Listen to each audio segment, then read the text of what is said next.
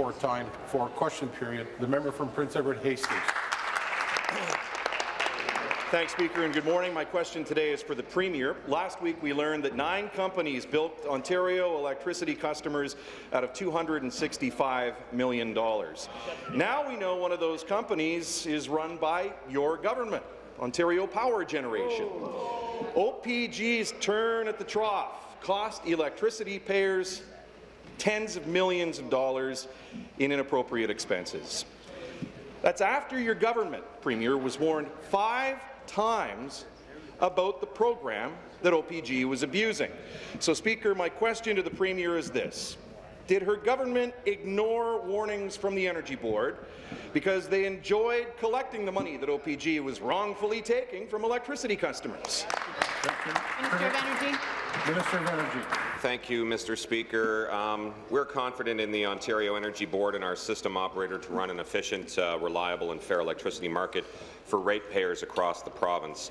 And both the Real-Time Generation Cost Guarantee Program and the Congestion Management Settlement Credit play an extremely important role in our electricity system, Mr. Speaker. These programs are required to keep the electricity system reliable for families and businesses across the province and stable for our neighbours in other jurisdictions. If these programs were eliminated, reliability would be put at risk. When it comes to OPG, Mr. Speaker, they released a statement, and what they said was, in respect of some of what they thought were eligible costs, OPG repaid certain costs, claimed amounts after discussions concluded on what constituted eligible costs.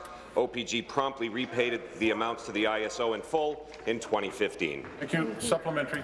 Speaker, back to the Premier. The Minister of Energy may be confident in OPG, but the people of Ontario and the official opposition have no confidence, none, in this government to keep a watchful eye on what's happening, especially in the energy sector.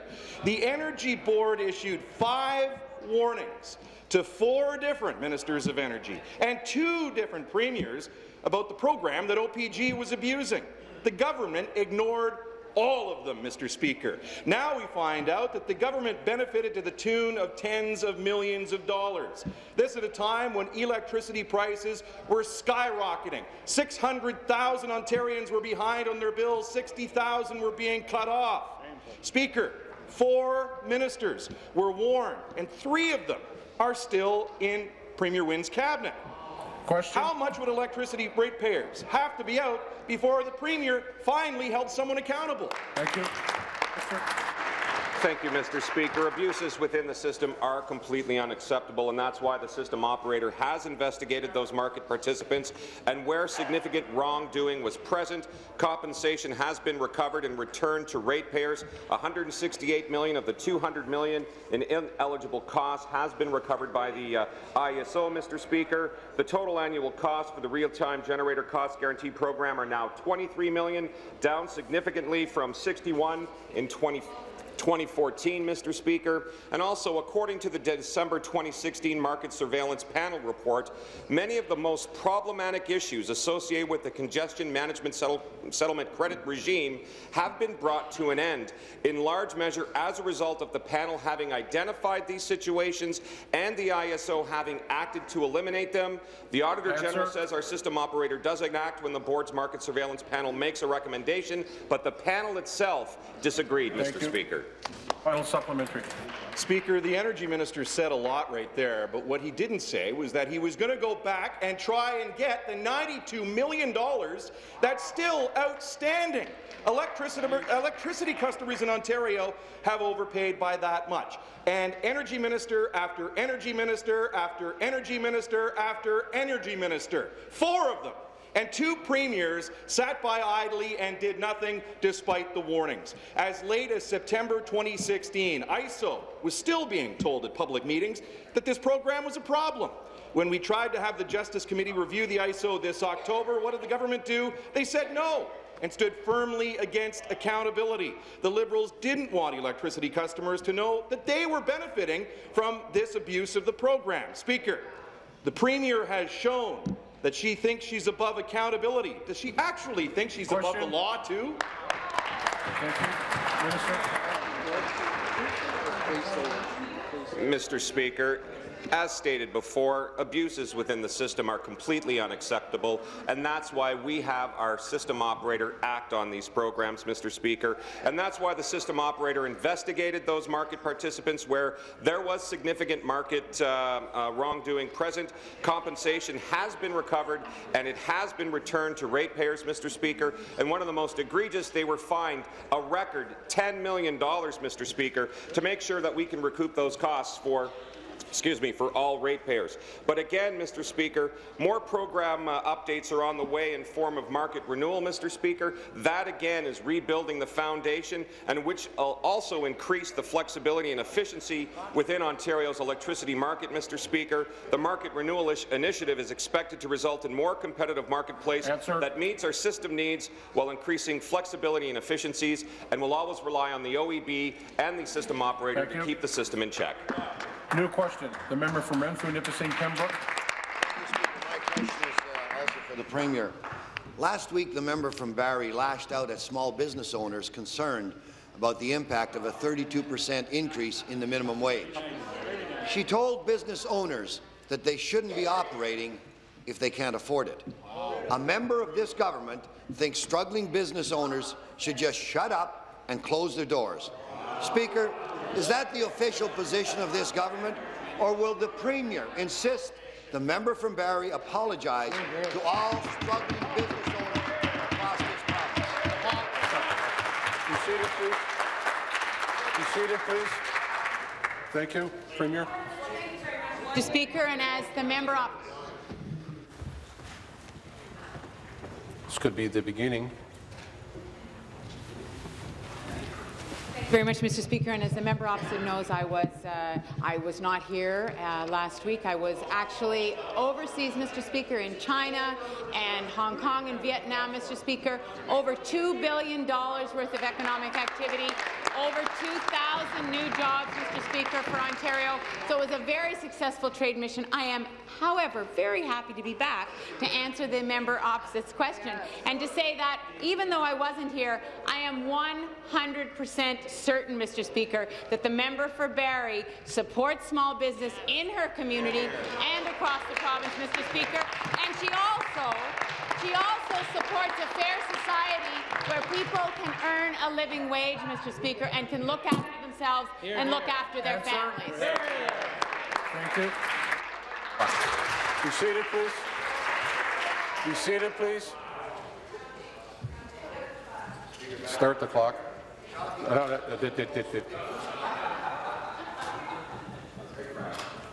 Just calming everything down. Member, sup. Thank you, Speaker. Back to the Premier. Shockingly, that wasn't the most ridiculous comment the member made that day. Lawrence Vindham is closing his butcher shop because he can't afford to operate in Liberal, Ontario. And the member from Barrie responds by alleging he is closing his shop and blaming the Liberals. Why? Because he's a progressive Conservative. She believes Mr. Vindham is going out of business because of some grand PC Party conspiracy to blame it on the Liberals.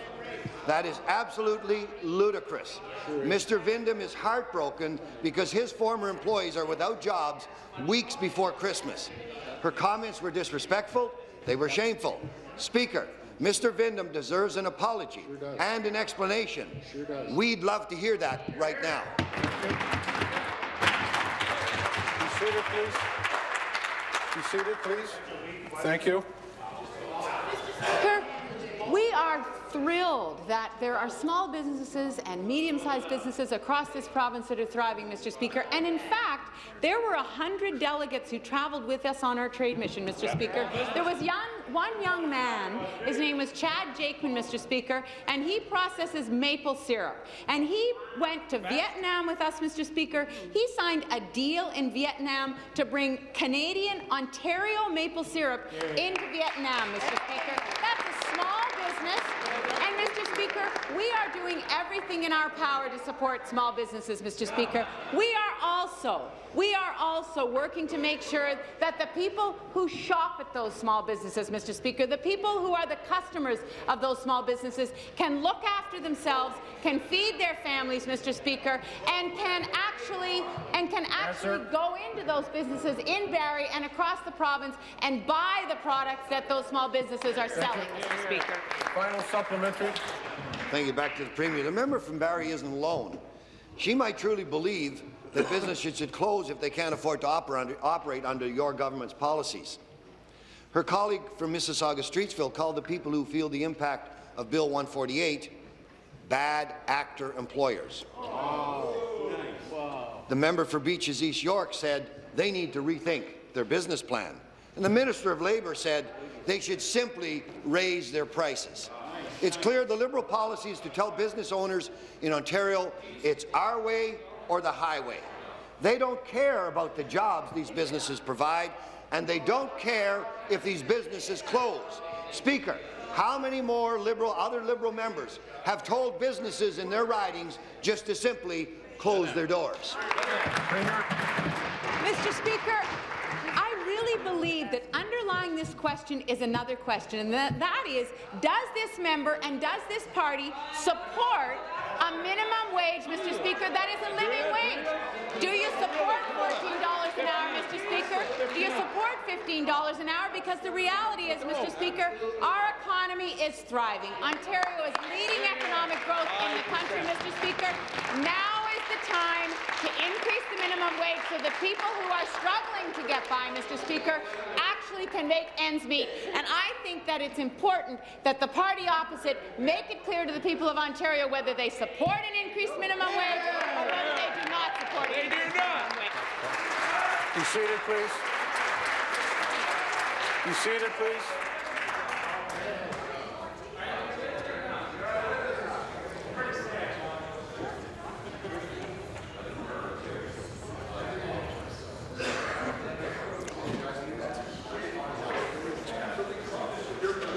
The signaling has been very clear. We're in warnings.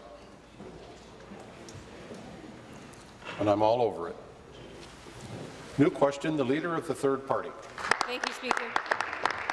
Thank you, Speaker. My question is for the Premier. Does the Premier believe that prepaid hydrometers should be long in Ontario?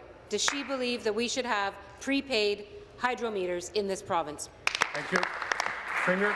Minister of Energy. Minister of Energy. Thank you, Mr. Speaker. Protecting Ontario's energy consumers and ensuring greater fairness across the energy system are the top priorities of this government. Hydro One, as we said before, Mr. Speaker, over the last few weeks. The member from Lanark, Lennox and Addington is warned.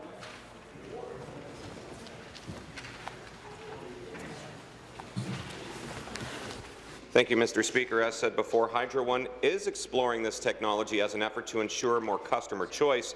This is part of a proposal that is before the Ontario Energy Board, who have to approve this technology before it's even allowed to be used, Mr. Speaker. And the Ontario Energy Board makes decisions and rules to ensure that consumers are treated fairly, and they will factor this in when they make their decision about this new technology. But let me repeat that, Mr. Speaker. Even if this technology is ever approved by the Ontario Energy Board, customers will have to opt in to be part of this program. Answer.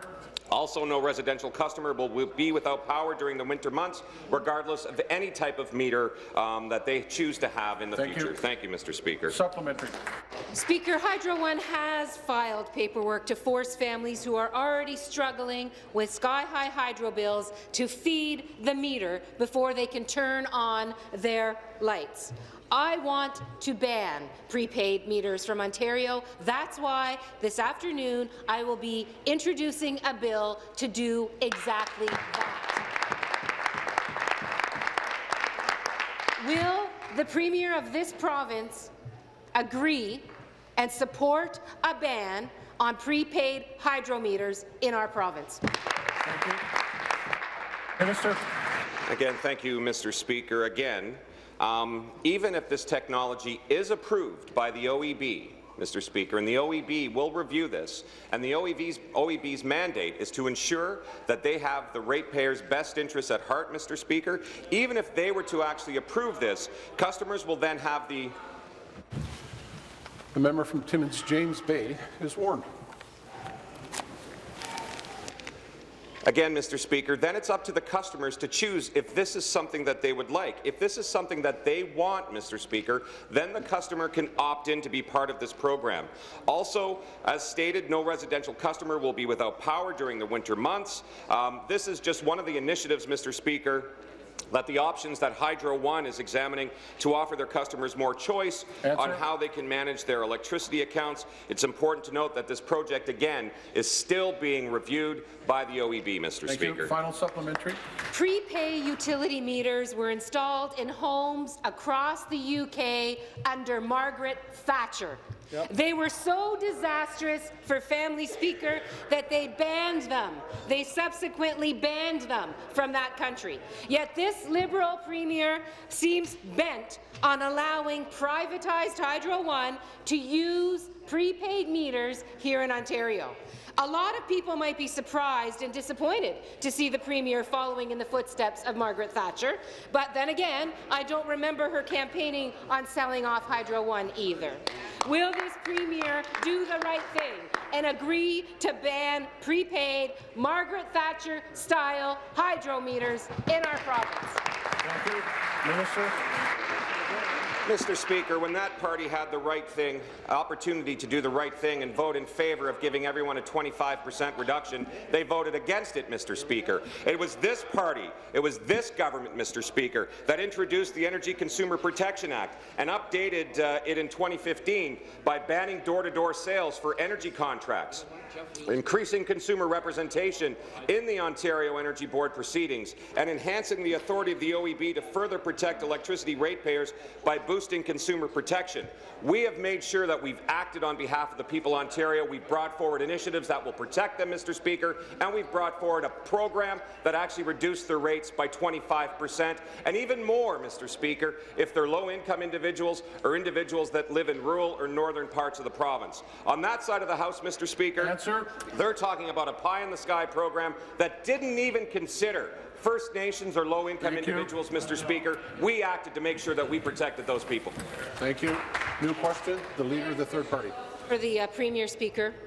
The privatized Hydro One has applied for many rate increases already, including a plan that will hurt First Nations communities in the far north. It's also planning to invest more than $6 billion in a dirty, coal-burning American power company, instead of putting that money to work right here in Ontario, upgrading our power system for Ontario families. And now, instead of respecting the ban on wintertime connections, Hydro One is trying to find a way around it. Why is this Premier still defending this private, for-profit company that so clearly is not working in the best interests of families and businesses in Ontario? Minister of Energy. Thank you, Mr. Speaker. There is no way around the law, Mr. Speaker. Hydro One cannot find a way around the winter disconnection program, Mr. Speaker. The law is in place. There will be no winter disconnections once it starts. They make it up as they go along, Mr. Speaker. That's very clear. When it comes to Avista, Mr. Speaker, as we said before, rates won't be affected here in Ontario. It won't affect local jobs either, and it doesn't affect the maintenance that Hydro One is doing on a day-to-day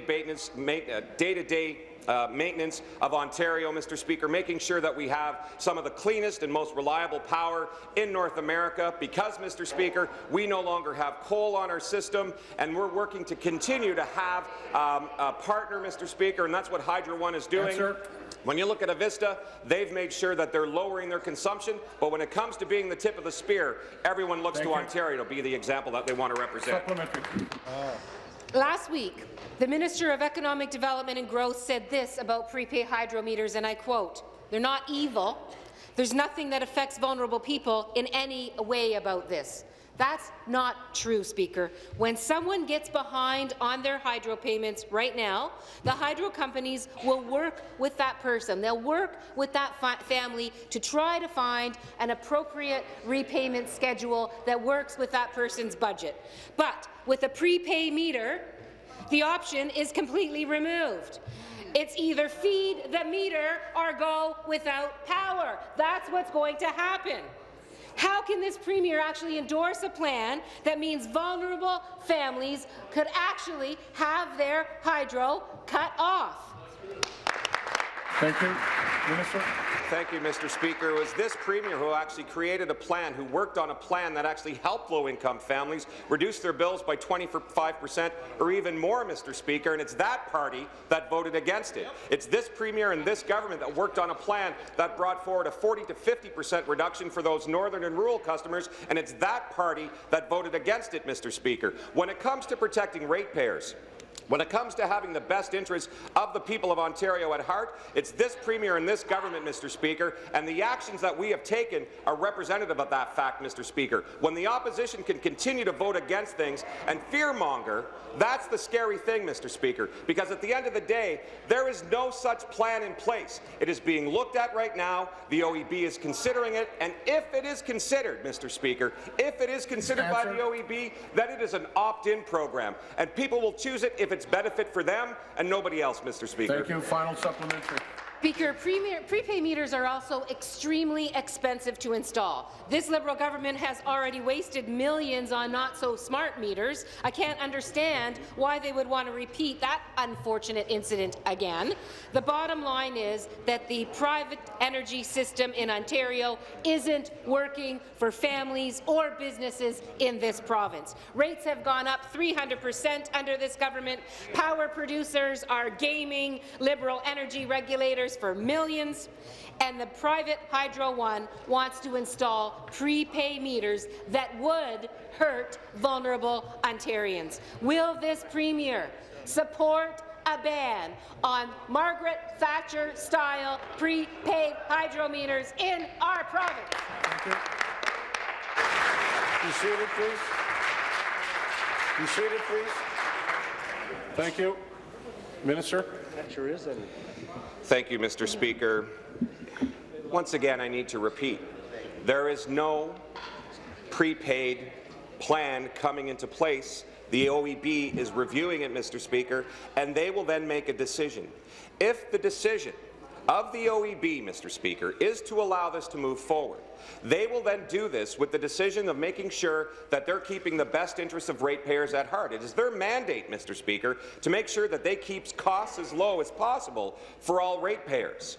And if they do decide to do this, Mr. Speaker, and that's our quasi-judicial organization that makes sure that they look at the impacts that this will have on ratepayers, if they make that decision, then it is still the customer's choice, Mr. Speaker. If this is something that they want to do, there is no backroom movement, Mr. Speaker, like the NDP constantly say will happen. This is a plan that people will have an opportunity to choose to do if it actually gets approved and moved forward by the OEB, Mr. Speaker. There still is nothing moving forward on this. New question. The member from Nipissing. Thank you and good morning, Speaker. My question is for the Premier. This morning, the Financial Accountability Office released another indictment of this government. They said, quote, additional measures to raise revenue or lower spending will be required if the province intends to achieve a balanced budget. The Premier called the media from China to say she can't understand how anyone can find any savings. Yet last week, the Auditor General found $1 billion in savings in one report alone in just 14 programs. Speaker, the PC plan will look to save 2 cents on every dollar that is spent. Speaker, to the Premier, why is this government mired in waste, scandal and mismanagement instead of helping Ontario's families? Thank you. Premier. Thank you very much, Mr. Speaker. Well, I want to thank the FAO for his report, Mr. Speaker. He actually confirms that Ontario's economy is growing and he expects this growth to continue, Mr. Speaker. He also confirmed that under the accounting presentation that we've been using for the last 16 years, Mr. Speaker, the budget is balanced and, in fact, there's a small surplus for 2017-18, Mr. Speaker. So the report actually shows that our plan is working. The economy is growing. Our unemployment rate is the lowest it's been in 17 years, Mr. Speaker, and more than 843,000 net new jobs have been created since the recession. But, Mr. Speaker, the fact is that we continue to work to create more fairness in this province, Mr. Speaker. The reality is that there are still people who are not feeling the benefit of that economic growth, Mr. Speaker, and that's exactly why we're raising the minimum wage, Mr. Speaker. Exactly why OHIP Plus will be in place as of January 1st, Mr. Speaker. Thank you. And thank you. Thank you. Supplementary. Back to the Premier. Well, the FAO delivered a blistering indictment, Speaker, so it's obvious that the Premier read a different report than everybody else. The PC plan is different than the Liberal plan. The Financial Accountability Office said that government must either raise revenues or lower spending. Now, the Ontario PC plan will find 2 cents on every dollar through eliminating waste this government doesn't even believe exists. The Premier says savings are impossible. Well, if they can't see how to lower spending, Speaker, then the Premier must be raising taxes. So, Speaker, to the Premier, will we know before or after the election which taxes they intend to raise? Thank you. Mr. Speaker, the member opposite is part of a party that has promised that they would cut $12 billion out of health care and education and services in this province, Mr. Speaker. $12 billion. That would mean that in every community across this province, Mr. Speaker,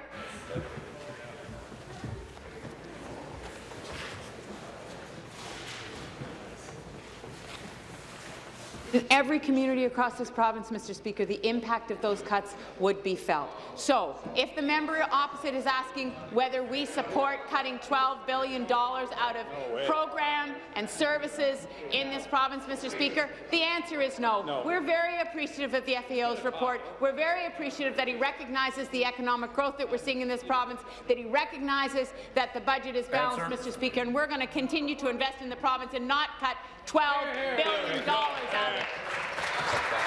Be seated, please. Be seated, please.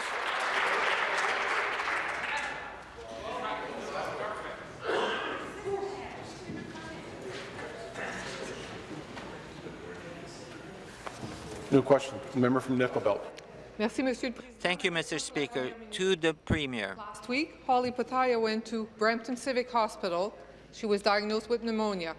At that very scary moment, when she needed a hospital bed, she was told that Brampton Civic Hospital was too overcrowded. They could not take any more patients. Just imagine, Speaker, having pneumonia and being told that you can't get a hospital bed, being told that the hospital is so overcrowded that it cannot help you. Holly was sent by ambulance to the emergency department at Etobicoke General. That's where she spent 2 days and a night in a crowded hallway with many other patients in a warning sign rather than an isolation room. Why is this Premier letting down people like Holly by failing to stop the crisis of hallway medicine inside Ontario overcrowded hospitals? Question. Thank you. Premier. Premier. Well, thank you, Speaker, and thank you for this question. And we strive to have the very best healthcare system in the country. Speaker, we actually do have the very best healthcare system in the country, but we know we constantly need to respond to increases in population, Speaker, to other factors that increase demand on hospitals. And that is exactly why we're investing $140 million in the hospital, home and community sectors to open new beds, new spaces to meet the needs of patients and build capacity across the continuum. We have an excellent healthcare system. People in Ontario rely on it.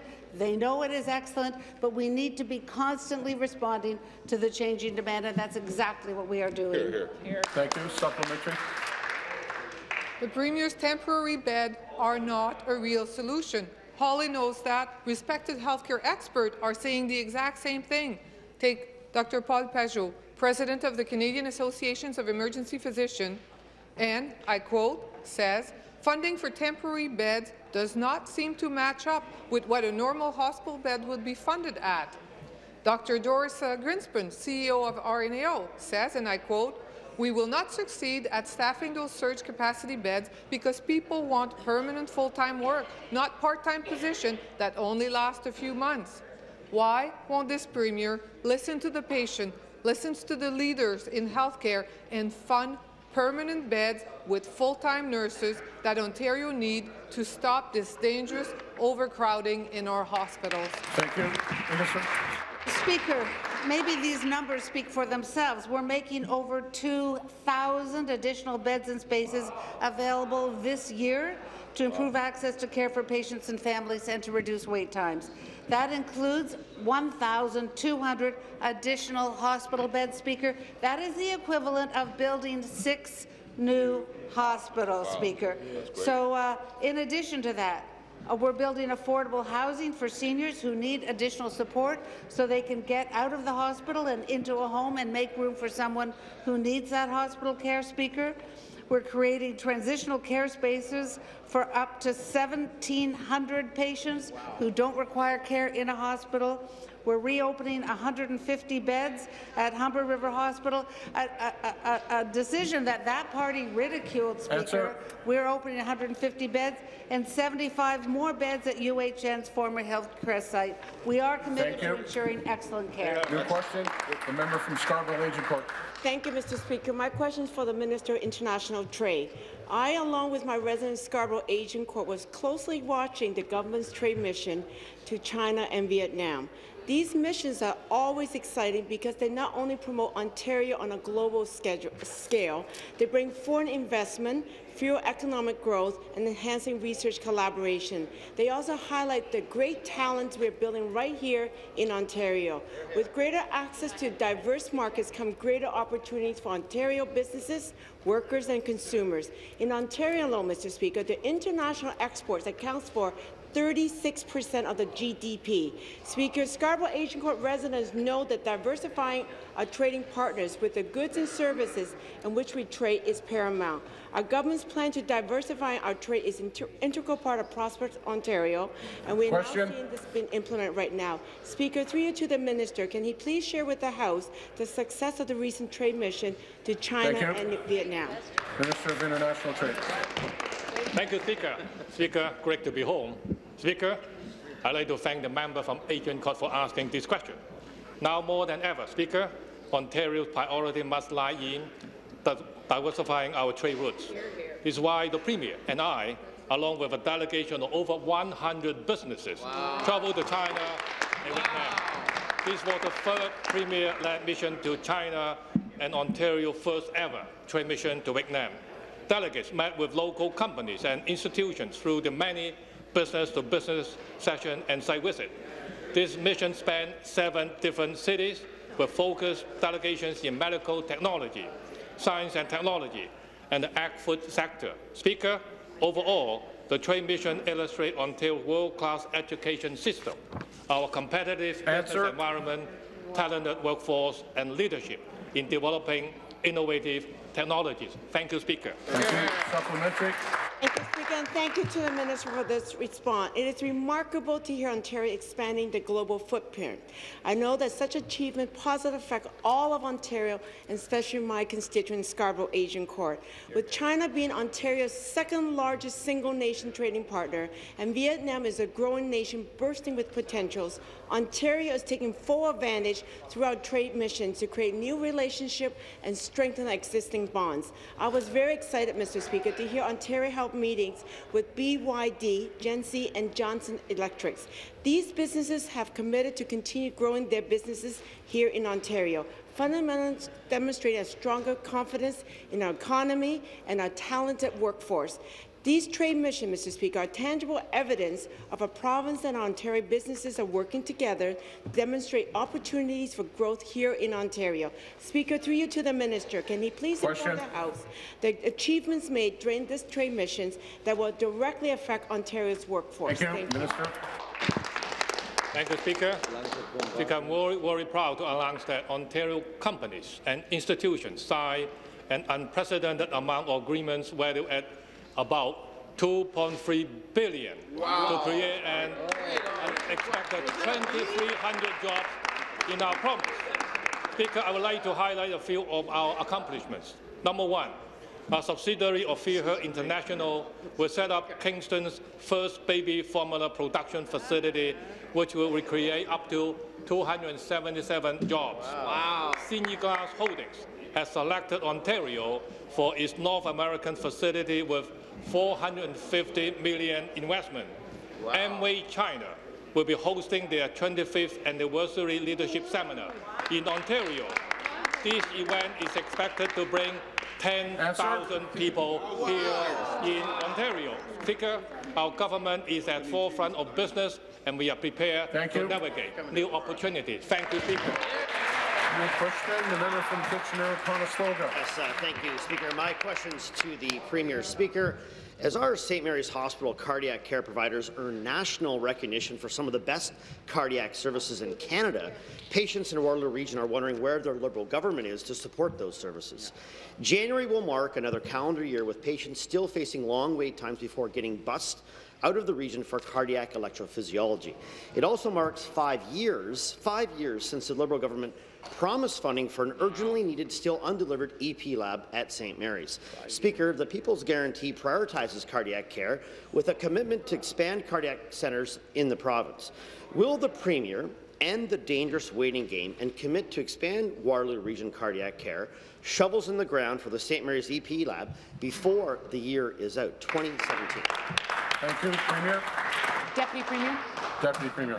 Well, Speaker, I know that the minister will be more than happy to answer the specifics of St. Mary's, but I do know that that is a project that is underway. But I know that the member opposite will be very interested to hear, generally speaking, about our healthcare system and how we're doing when it comes to wait times. The Fraser Institute has recently announced how Ontario is doing relative to other provinces, Speaker. Right. We are only one of 2 provinces in Canada to improve from 2016 to 2017. We have the shortest wait times from GP to specialist, the shortest wait times in the country from specialist to treatment. We have the shortest wait times for CT scans and the shortest wait times for MRIs. We have the shortest wait time for ultrasounds, the shortest wait times for radiation oncology, the shortest wait times for general surgery, and the shortest wait times for gynecological procedures. I know this. Thank you. Supplementary. Well, cardiac patients in the Waterloo, Wellington, Lynn, and surrounding area are continuing to wait and wait and wait. And so how many times do we have to stand up? Stop the clock. The member from Kitchener Centre is warned.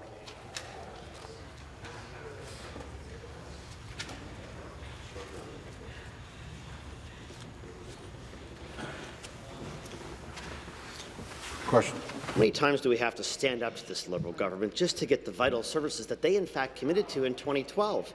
How many more patient bus trips out of the region? How many more rides will this government take us on that end back where we started? Despite ministry staff admitting in committee that yes, there would be a letter at the time approving the project last year, no tenders have gone out to move, in fact, us ahead. In fact, since then, the ministry has used a separate St. Mary's request on top of the undelivered EP lab as an excuse to move the entire project, in fact, right back to the starting line. Let me make this simple to the Premier. This cardiac EP lab had already been approved. The Liberals promised it back in 2012 and again in 2016. Will the Premier tell the people of Waterloo Region exactly when their promised critical care cardiac lab will be up and running? Well, Speaker, as I said, this is a project that is moving forward. We've put $7 million, and the tendering work is underway. But let's think about what would happen under a PC government if they were to be elected, Speaker. They've promised $12 billion in cuts. Some of that must come from health care, Speaker. They've promised 15,000 long-term care beds, but have allocated money for 1,000. Promised 15, money for...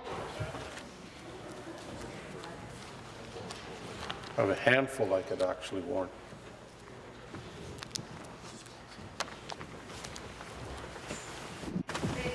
To make a historic investment in mental health. From Stormont, Dundas, South Glengarry is warned. The historic investment in mental health, that investment is one fraction, 1/5 of what we have done over the last 1/5 of what we have done over the last 10 years. There's only thing historic about it is it's historically. Thank you. New question. The member from London West. Thank you, Speaker. My question is to the Premier. Speaker, students across Ontario will forever remember 2017 as the year they gave up their dreams of a college education because of the Premier's refusal to use her influence and legislative authority to facilitate college collective bargaining. Following the December 5th deadline for tuition refunds, the media's report— Stop the clock. Member from Ancaster, Dundas, Glengarry, Westdale is warned. Finish. The media is reporting that thousands of college students have asked for their money back and are dropping out altogether. We don't know exactly how many because the government is stalling on releasing the tuition refund numbers nearly a week after the deadline. Speaker, Ontarians deserve to know the full impact of this government's inaction to end the college strike. Will the Premier release the tuition refund numbers today? Thank you. Premier.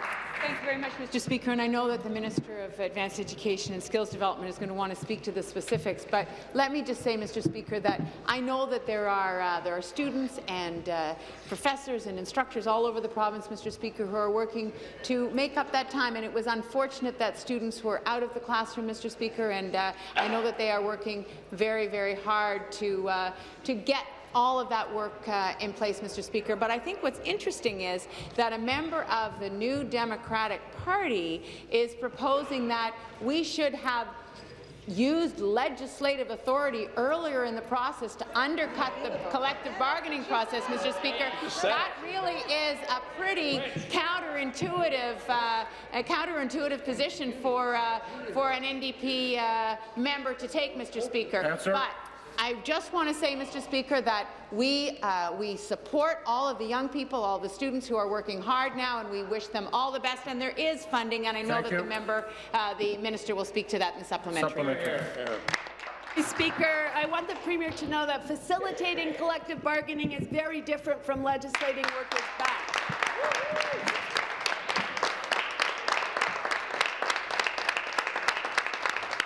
Speaker, here's what we know from the media. More than 1,500 students have withdrawn from Centennial. 1/3 have no plans to return. Close to 2,000 students have withdrawn from Fanshawe, and about half do not plan to return.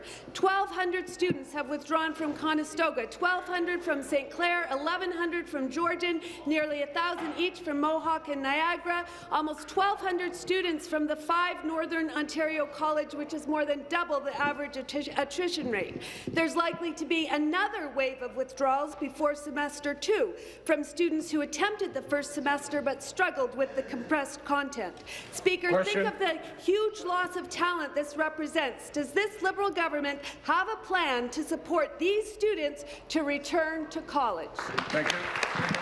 Education and Skills Development. Minister of Advanced Education and Skills Development. Speaker, I have to say I am mystified by this question because that was the party who time and time and time again voted against getting students back to the classroom. That's what they did. Everyone was here. Hansard actually records that the NDP on record.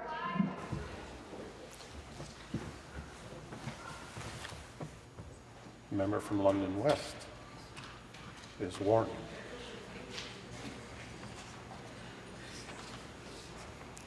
The seatmate is there too. Pretty close. The NDP is on one hand on record as saying that they would never legislate back ever, so we'd still have a strike, and then we hear we should have used those legislative tools earlier and legislated them back earlier, Speaker. The important thing is the students suffered from this. We've given them the opportunity to do what is right for them. Some of them have chosen to withdraw, Speaker, and they got full tuition refund. Sir. They can restart. We are encouraging that, Speaker. We want them back in college, and colleges want them back. So we're going to work together to get students who did choose to drop out to. Thank you. New question, the member from Etobicoke North. Merci. Thank you, Mr. Speaker. This question is for the Minister of Francophone Affairs, Marie-France Lalonde. Mr. Speaker, I'd like to express my pride with respect to our government, who is doing all that it can to give Franco-Ontarians the necessary tools to reach their full potential. Government has made the question of equity very important. This will make sure that more than 600,000 Franco-Ontarians continue to play an integral role in our province in French. Can the Minister remind us of our commitment towards the Franco-Ontarian population? The Minister. Thank you. I would like to thank the member of Etobicoke North for his question. For several months, the Franco-Ontarian population has seen many advances. Through its various ministries, the government has strengthened this community. I would like to think of the advances made in health with an assistant deputy minister who deals with French exclusively. There's been a pilot project that's been made permanent with respect to access to French language services. There has been more investment in culture. We have moved towards making the Francophone University a reality, and there's also a new fund dedicated to Francophones, which will provide much important work on the international scale. I would like to thank Kathleen Wynne, who's working with Franco-Ontarians.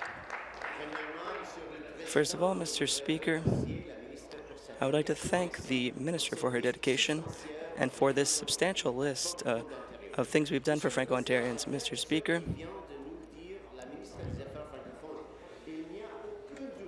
there's no doubt that it's thanks to our government that Franco-Ontarians are best situated.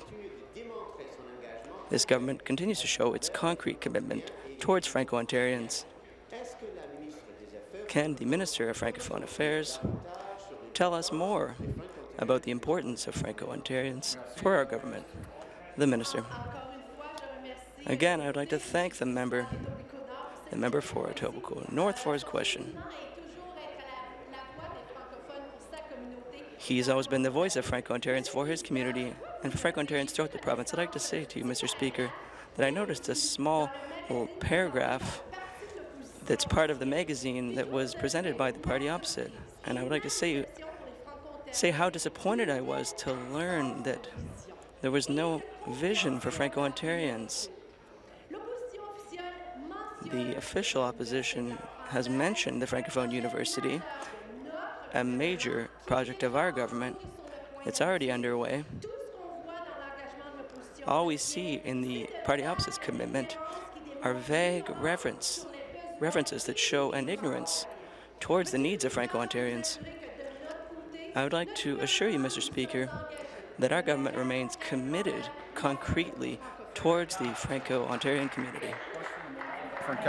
Thank you. My question is for the Premier. This morning's Globe and Mail article reinforced what many of us have known for years. If you need mental health care in Ontario, you will end up on a waiting list.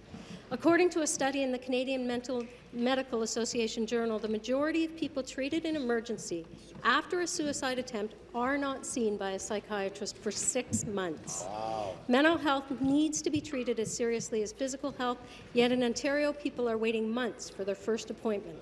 Under the People's Guarantee, the Progressive Conservative Party has made a commitment of $1.9 billion additionally from mental health services. Understanding that people are not getting the care they need when they need it, will the Premier match our commitment? Well, thank you very much, Mr. Speaker.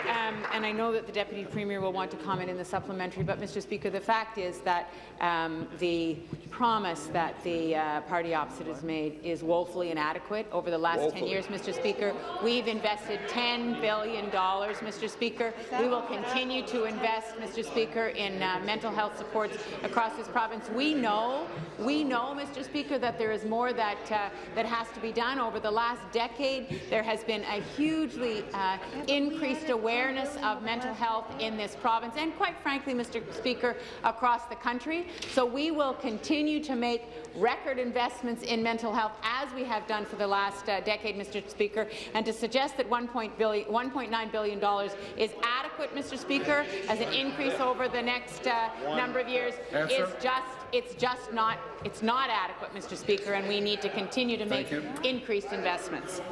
Supplementary. If you don't think $1.9 billion in additional funding for mental health services in Ontario is going to make a difference, you need to get out of Queen's Park and talk to the families.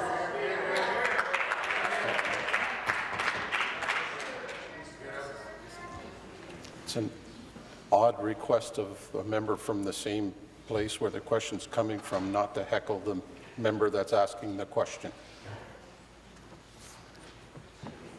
Kind of odd. Finish, please. You need to talk to the families who are desperate for help. You need to talk to the individuals who are waiting on those wait lists, who've had a suicide attempt, Premier, and they don't get to see anyone for 6 months. Chair, please. $1.9 billion in additional funding for mental health. The study outlines that only 40% of those who attempted suicide saw a psychiatrist within 6 months of their emergency room visit. That's 45,000 individuals in Ontario without the care they need when they need it. Question. Ontario's mental health system is in crisis, and that's why Patrick Brown and the PC Party have committed to the largest provincial investment in mental health in Canadian history. Please. Premier. Thank you very much, Mr. Speaker. The fact is that mental health has been it's been a hidden issue in the healthcare system for decades, Mr. Speaker. That's the reality. So there's actually no argument among any of us in this House that there needs to be increased funding, which is why, Mr. Speaker, over the last decade, we've invested $10 billion, Mr. Speaker. So, you know, we continue to increase the amount of funding that goes into mental health supports. So when I say that $1.9 billion is inadequate, Mr. Speaker, I mean just that. I mean that there is going to need to be increased funding over the next... The member from Renfrew-Nipissing Pembroke will withdraw. And now the Minister of Indigenous Relations and Reconciliation is warned. Anyone else want to comment? Good. Premier, you may finish. Mr. Speaker, we recognize that there needs to be increased funding over the next decade. And, Mr. Speaker, we have made commitments. You can look at our record, $10 billion over the last 10 years, Mr. Speaker, and that funding will continue to increase. That is over and above, Mr. Speaker, the money that, that was committed. We will continue to invest in mental health because it is increasingly a challenge across the province to meet the needs. Thank you. Your question, the Leader of the Third Party. Thank you, Speaker. My question is for the Premier. 2 years ago, in 2015, a riot resulted in a hostage-taking of a corrections officer at the Thunder Bay Jail. In May, the minister said that a new jail was coming to replace the badly overcrowded, wholly inadequate 100-year-old facility there. How much longer do the corrections officers, the staff and inmates have to continue to struggle in a jail that's considered a powder keg? Community Safety and Correctional Services. District Community Safety and Correctional Services. Well, Mr. Speaker, I thank the member for her question, and certainly every time an incident occurs in any of our institutions, it gives me great concerns and certainly a desire to see how we can improve the situation. And you know, when I look at the work that in the past few months that we've worked very closely with each institutions, each of our correction officers, men and women, correctional staff that works in our institutions in improving, in working together, we committed to transformation change, and we made a commitment to bring forward a brand new facility in Thunder Bay, and we are working very closely with local representatives from the jail and area individual. Mr. Speaker, for me, in moving forward in correction, it means transformation, and not only just saying it, but acting on it. Supplementary. Speaker, there was a rally last week in Thunder Bay because nothing has changed in terms of the conditions of that jail. When I was in Thunder Bay last week, I learned that all of the conditions that led to the riot, the hostage-taking, and the years-long isolation of Adam Capay still exist at the Thunder Bay Jail. The 100-year-old Thunder Bay Jail is not designed for the number of inmates that it houses. There are staff shortages, inadequate equipment, and no sign that this Liberal government is doing anything but pushing the problem down the road. When can the people of Thunder Bay expect shovels in the ground on their new facility? Thank you. Minister. So Mr. Speaker, let me be very, very clear. We have agreed that the system needed to change. The system needs improvement. We have not shied away from this. This is actually why we brought in an independent reviewer, Mr. Howard Sapers, who brought us recommendations, and we are working through those recommendations in not only acknowledging that we need to bring infrastructure to the system, but also bringing new legislation, changing the way we identified, for instance, segregation. Mr. Speaker, I was also very proud of being part of an award recognition where the Premier and I attended, where we recognized the great courageous work that took place on that special night in Thunder Bay with all these wonderful workers that worked that night. And we did this because we appreciate and value the work. We made the announcement for new infrastructure, Mr. Speaker, and we will be moving forward in that transformation. Thank you. New question, the member from Barrie. Thank you, Mr. Speaker. My question is for the Minister of Environment and Climate Change. Speaker, last month, leaders from around the world attended the COP23 in Germany to discuss solutions to climate change. The Minister of Environment and Climate Change was in attendance and was able to share Ontario's environmental initiatives on the world stage. The minister participated in the first international meeting of the Powering Past Coal Alliance and was able to showcase Ontario's actions to eliminate coal, including shutting down coal-fired generation in Ontario. That action alone is one of the largest ever greenhouse gas reduction initiatives in North America. It's equivalent to taking 7 million vehicles off the roads. Speaker, can the minister please describe Ontario's role as an international leader in reducing smog and greenhouse gas emissions? Thank you. Minister of the Environment and Climate Change. Well, thank you, Speaker, and thank you to the hardworking member from Barrie for her very important question. Speaker, last month I was honoured to stand with our federal government and international partners in making a commitment to phase out the use of coal to generate power. I was especially proud to represent a jurisdiction that has made it a top priority to reduce carbon in the production of our electricity. Speaker, thanks to our leadership, Ontario's electricity system is more than 90% free of greenhouse gas pollution. In fact, since shutting down coal-fired generation in Ontario, we've seen a dramatic increase in the quality of air. In 2005, Speaker, there were 53 smog advisories issued in Ontario. In 2016, Speaker, there were 0. Phasing out coal has saved Ontario $4.4 billion a year in health, environmental and financial impacts. I'm really proud of Ontario. Supplementary. Thank you, Mr. Speaker, and thank you to the Minister for the answer. Speaker, Ontario is recognized as a global leader in taking tough action to fight climate change. Through actions like implementing a cap on pollution, we can collaborate with other provinces and states to achieve meaningful emissions and reductions. While some politicians refuse to believe that climate change is real and a threat, let alone take action, subnational governments like Ontario are leading the way in the fight to save our planet.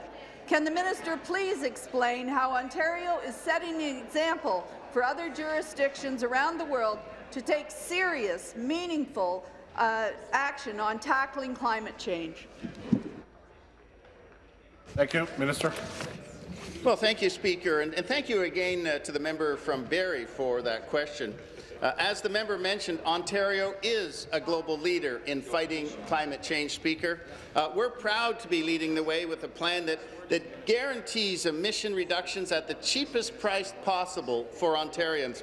And we're investing millions of dollars in green programs like home retrofits, bike lanes, incentives for businesses to reduce greenhouse gas pollution. Our plan, Speaker, encourages innovation and it drives investment to help Ontario continue to be a leader in the low-carbon economy. Meanwhile, Speaker, the opposition scheme would cost members of the public, would cost families and businesses significantly more money, Speaker. Our plan is helping Ontarians make more sustainable and affordable choices and guarantees a greener future for Ontario. Thank you. New question. The member from Elgin, Middlesex, London. Thank you, Speaker. Speaker, my question is to the Premier. Speaker, last week's annual report from the Auditor General continues to shine the light on this government's waste and mismanagement. It was revealed that this government pays more for generic drugs than some Ontario hospitals, up to 85% more. That's an extra $271 million taxpayers' dollars being spent on medication due to this government's inability to properly manage the system. That money could have gone to fund rare disease drugs or take-home cancer medication. Perhaps the government needs to switch priorities and have the hospitals negotiate generic drugs on their behalf. Can the Premier explain to the House why the people of Ontario continue to pay more and receive less from this government? Thank you. Premier. Premier. Well, thank you, Speaker, and thank you to the member for this question. We are determined to get better prices for our drugs, and that's why Ontario took a leadership role when we cut the price of generic drugs in half for all Ontarians. That was a policy that the member from Elgin, Middlesex, London actually opposed and ran for the Progressive Conservative Party because he opposed them that much. So, Speaker, I just don't think he has a lot of credibility when it comes to supporting the reduction of the price of drugs. Speaker, we have established the Pan-Canadian pharmaceutical pricing network, so if we work as a country, Speaker, we will continue to drive prices down. And of course, bringing in pharmacare for all people under age 25 will also give us more buying power, which will reduce the price of drugs in the future. Supplementary. Thank you, Speaker. Back to the Premier. And when this government wants to go low on personal attack, I'll go high and just go with Speaker, this government's track record when it comes to waste and mismanagement is truly astonishing, but I think they've outdone themselves with this report. In 2015-16, the Ministry of Health purchased nearly $1 million in prescription drugs for those who were already deceased. Only $42,000 of that $1 million was recovered by the ministry, which resulted in the taxpayers being on the hook for over $950,000. This government refuses to pay for take-home cancer treatments for the seriously ill, and yet is fine with spending $1 million on prescriptions for the dead. Will the Premier apologize for this gross oversight to those who continue to struggle to pay for medications, to pay for cancer treatments, to pay for rare disease drugs in Ontario? Well, Speaker, I don't consider it a personal attack when someone's on the record as opposing a reduction in Never too late. Member from Nepean Carleton is warned. Speaker, as I was saying, I do not consider it a personal attack when someone is on the record as opposing a reduction in generic drugs in this province. That is a fact, Speaker. That is not a personal attack. Speaker, the work that we've done on the Ontario-led Pan-Canadian Pharmaceutical Alliance has successfully lowered drug prices for people in Ontario and in the country, saving $1 billion each and every year, Speaker. The cuts we made to the price of generic drugs, Speaker, is saving $500 million a year. It might be more now. That was the number a few years ago, Speaker. There is more work to do. And of course, the member opposite knows, because he is a pharmacist, that sometimes there are drugs for people in the last days of their life that are not used. Thank you.